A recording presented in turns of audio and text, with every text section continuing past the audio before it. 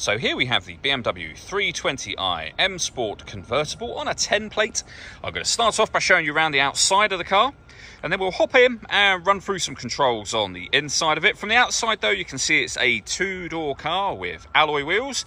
Let's start off inside the boot first of all, and then work our way around the rest of the car from there. As we approach the back of the car, you can see we have reversing sensors. Currently, as you know, the roof is down, so the roof is occupying the area of the boot that it should go in, which means that your boot space is this section underneath here, which goes a long way back. But let me show you what it's like when the roof is up.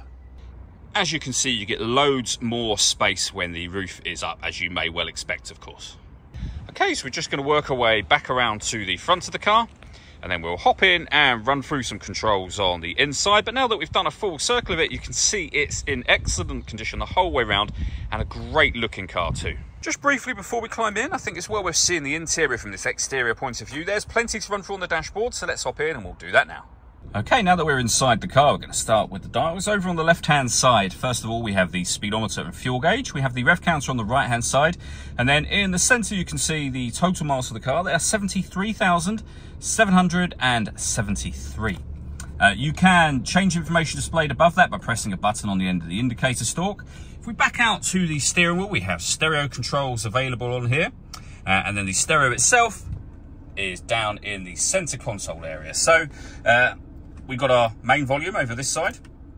Audio is where you can access your AM, FM radio, your CD player, and you can see there USB and auxiliary inputs that are available to you as well. So plenty of ways to listen to your music in this car. On the menu side of things, you can use this dial to access certain things. For example, you can configure time, date, etc.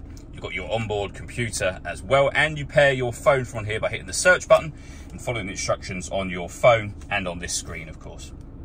Below that, we have dual zone climate control.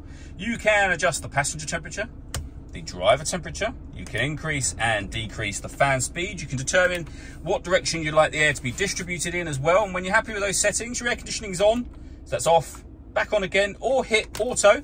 The car will now maintain the temperatures that you've asked for by taking control of the fan speed and the direction of the air for you. Press auto again to go back to whatever setting you had it on previously. Underneath that, we can turn off the stop and start. This car is designed to cut out when it's stationary in traffic to save you fuel. That system is off when that light shows. We have some storage in here for coins, etc.